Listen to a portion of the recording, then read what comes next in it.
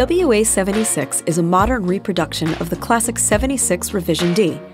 It uses the original engineering for the Cinemag transformer design. Engineers crave the ultra-fast attack time, and we are confident you will love recording with the WA76. Let's go over the features on the WA76. The input knob determines the level of the signal entering the WA76, as well as the compression threshold. Higher settings will result in increased amounts of limiting or compression. The output knob determines the final output level of signal leaving the WA76. Once the desired amount of limiting or compression is achieved with the use of the input control, the output control can be used to make up any gain lost from the gain reduction.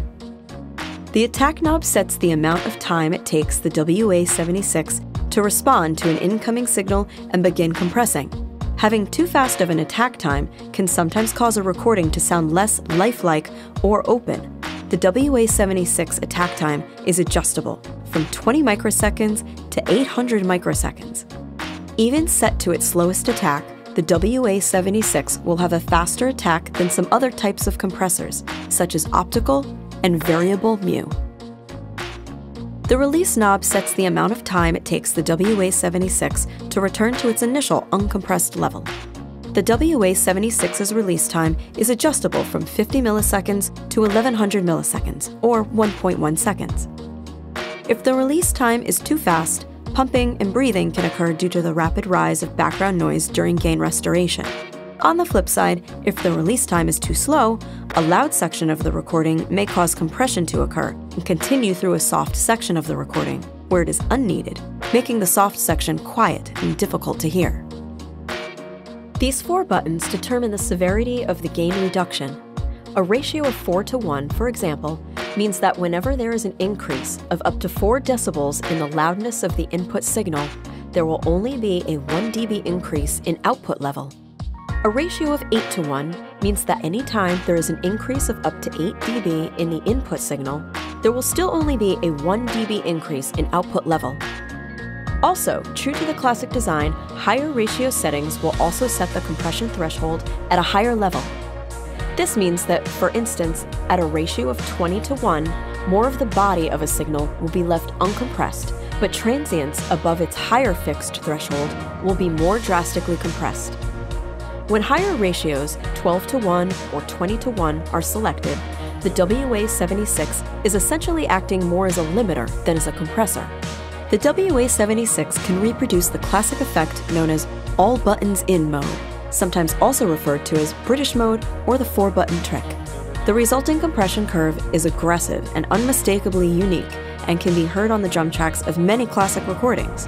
All buttons in compression is typically characterized by having a very aggressive compression ratio, attack and release curves that are all more drastic plateaus as opposed to gentler slopes, and more audible distortion or overdrive on the signal.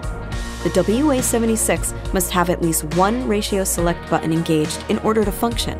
With no ratio button engaged, the unit will eventually stop passing audio.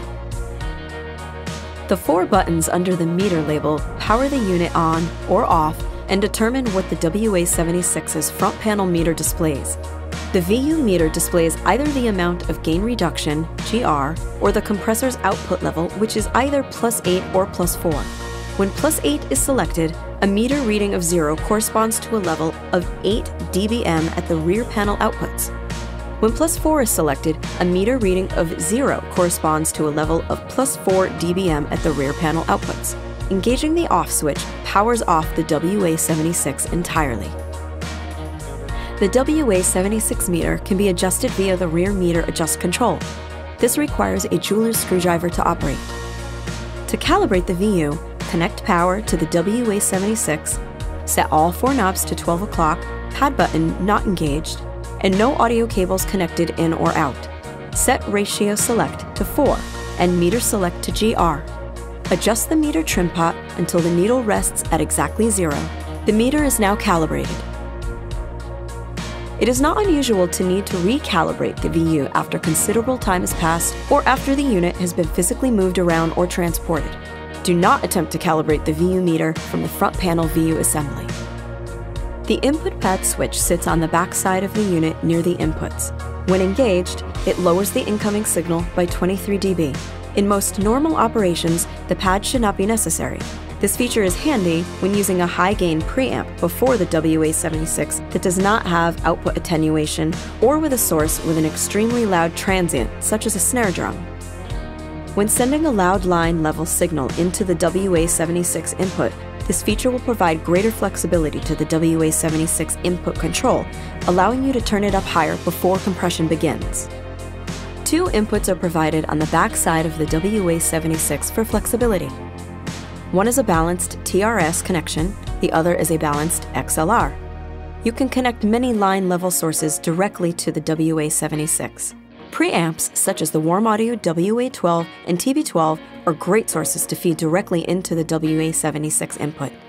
These inputs can be used simultaneously, but note that having both connected at the same time could create unwanted noise if one source is not actively carrying a signal to the WA76. Two outputs are provided on the back side of the WA76 for flexibility. One is a balanced TRS connection and the other is a balanced XLR. For unbalanced operation, use an unbalanced TS tip sleeve 1/4-inch cable. Thank you for purchasing the Warm Audio WA76 Discrete Compressor. We feel this product offers the best in terms of sound, function, and vibe from the classic era of analog recording. Whether this is the first piece of outboard gear you've ever purchased outside of a recording interface or merely the first in a long time, we thank you and we welcome you back to the world of analog.